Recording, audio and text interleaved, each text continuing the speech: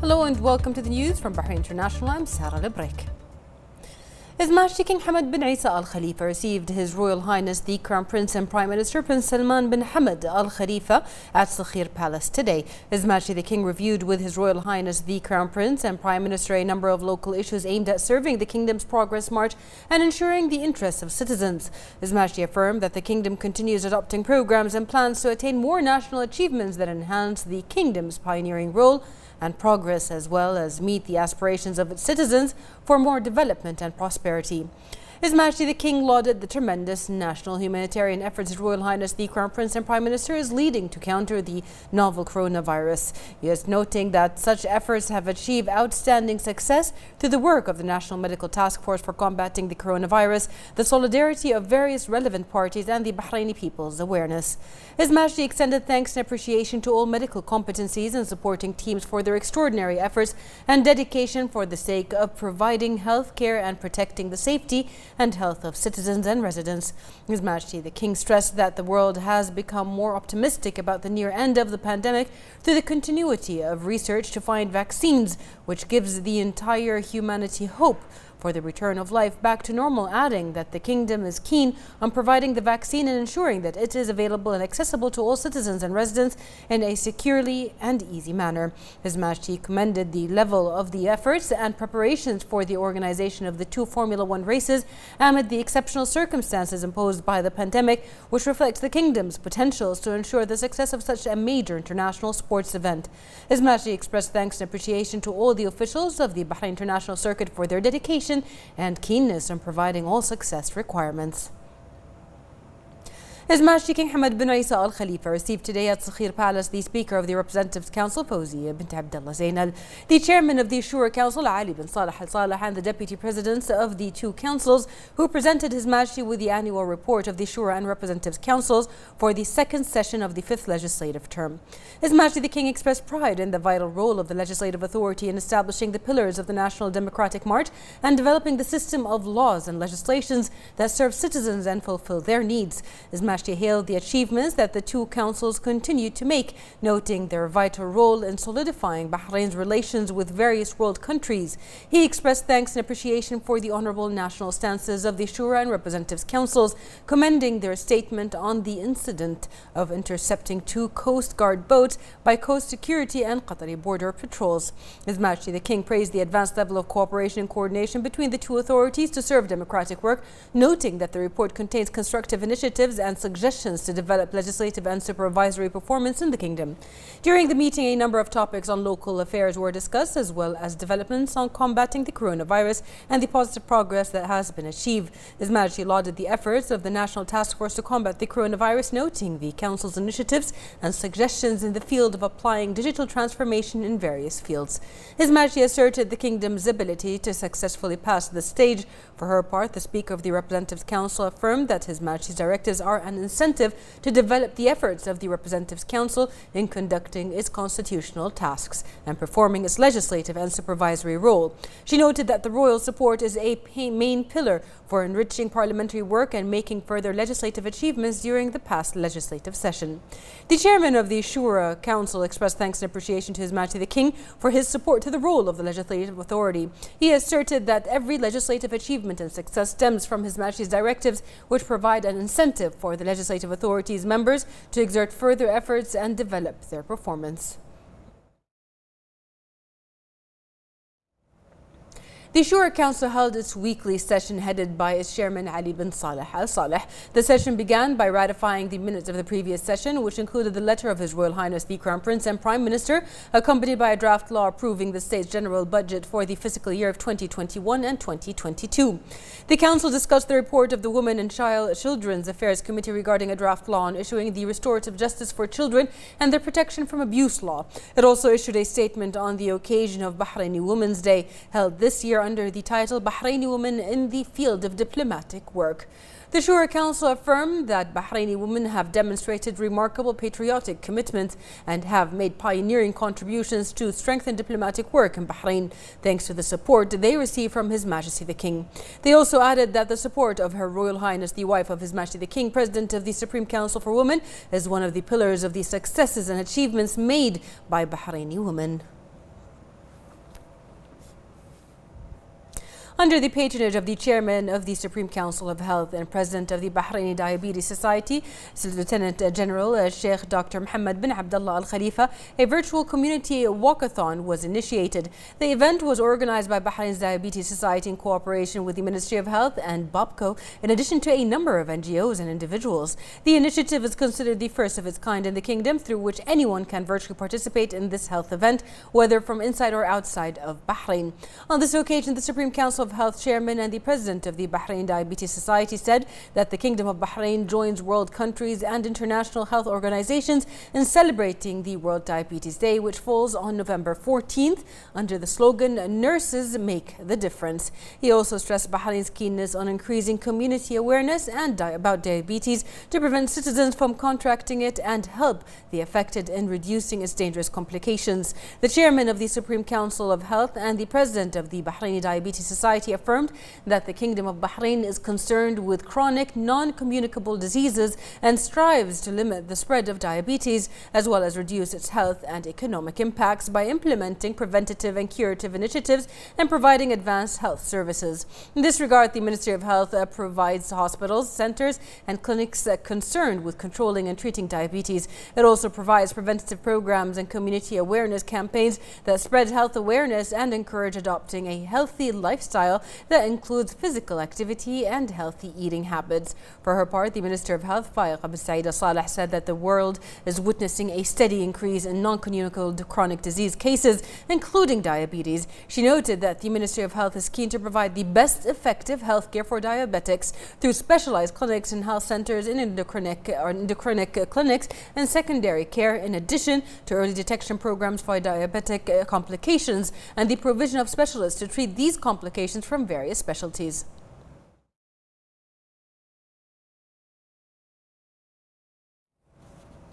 The Minister of Foreign Affairs, Dr. Abdul Latif bin Rashid Al Zayani, met today in Kuwait. The Kuwaiti Minister of Foreign Affairs and Acting Minister of Information Affairs, Sheikh Dr. Ahmed Nasser Al Mohammed Al Sabah, upon his official visit to Kuwait. They discussed the course of bilateral relations and means of enhancing them, as well as issues of common interest. The meeting was attended by the Ministry of Foreign Affairs Under Secretary for International Affairs, Dr. Sheikh Abdullah bin Ahmed Al Khalifa, and senior officials from the Kuwaiti Foreign Affairs Ministry.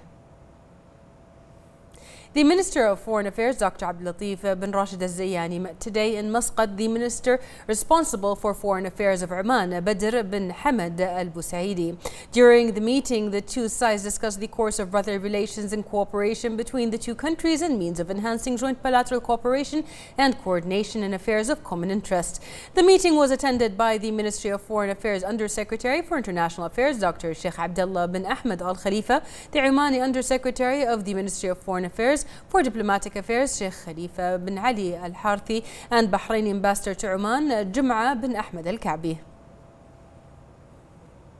A contract agreement was signed to invest and operate the popular Hamad Town Market between the Ministry of Works, Municipalities Affairs and Urban Planning and the mall's real estate development company, which will undertake the construction and operation of the market at a total cost of 3.5 million Bahraini dinars to provide the required services to the residents of Hamad Town and nearby areas. The agreement comes as a result of the cooperation between the Ministry of Works, the Northern Municipal Council and the private sector, and within the ministry's endeavors towards establishing and developing modern markets that serve citizens and residents and meet their needs in the various governorates of the kingdom.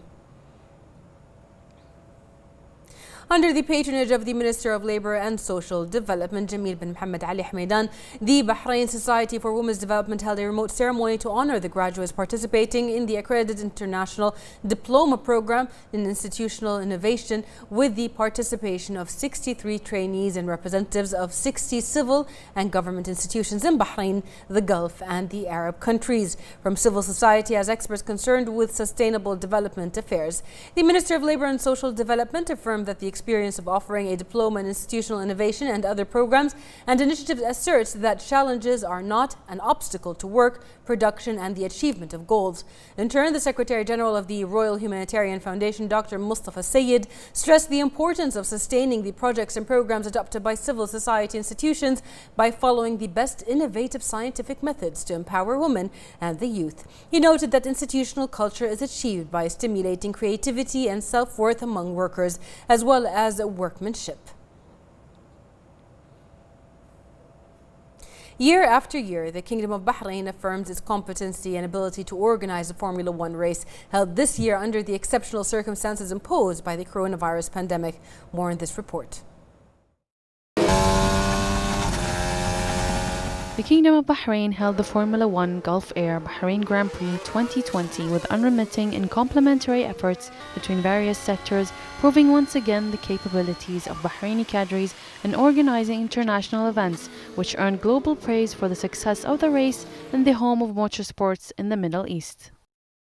We have to say, Crofty, really congratulations to them, because the way we've all been welcomed here in difficult circumstances has been incredible. I mean, the efficiency at the airport for the COVID testing and the way we were all, literally we flew through the process, wasn't it? Hundreds of us landed, 3 different flights from Europe, full of F1 people.